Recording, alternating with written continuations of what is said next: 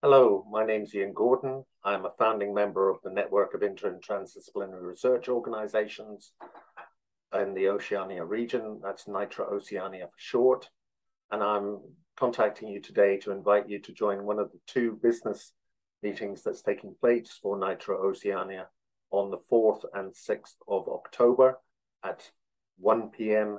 Australian Eastern Standard, Daylight Savings Time, apologies.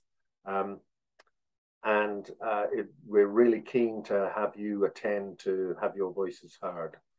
So just as a bit of background for NITRO-Oceania, people, communities, and economies globally and regionally are facing multiple challenges. With the COVID pandemic still amongst us, supporting healthy and thriving communities is one clear challenge. Caring for the environment amidst climate change, biodiversity loss, and food insecurity is another.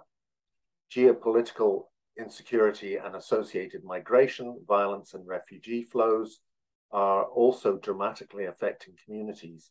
These multiple crises are interconnected through complex relations and feedback loops, which cannot be addressed in isolation.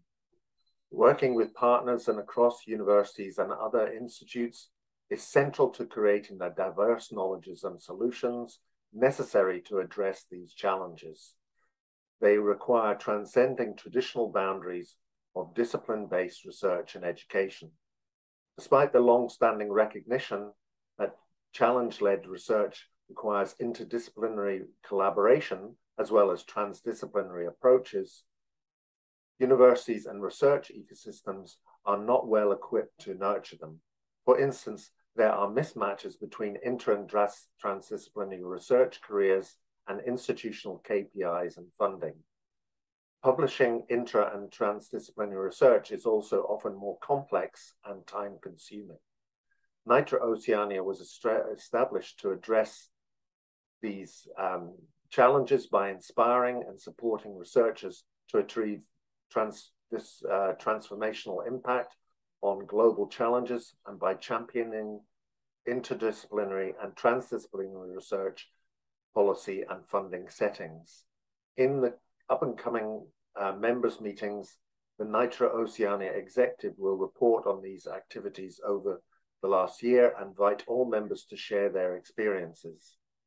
So as I said, there are two business meetings taking place in October, and we're having two meetings in order for as many of you to attend as possible. It is an important time for the network as we set the agenda for NITRO-Oceania over the next few years. We are keen to find out what you are wanting from the NITRO-Oceania network, and we'll be seeking your opinion in the following areas. So what has worked well for the network? What has not worked so well? What are you optimistic about for the network? And what are you concerned about? And finally, what should we do to foster inter- and transdisciplinary research in the region?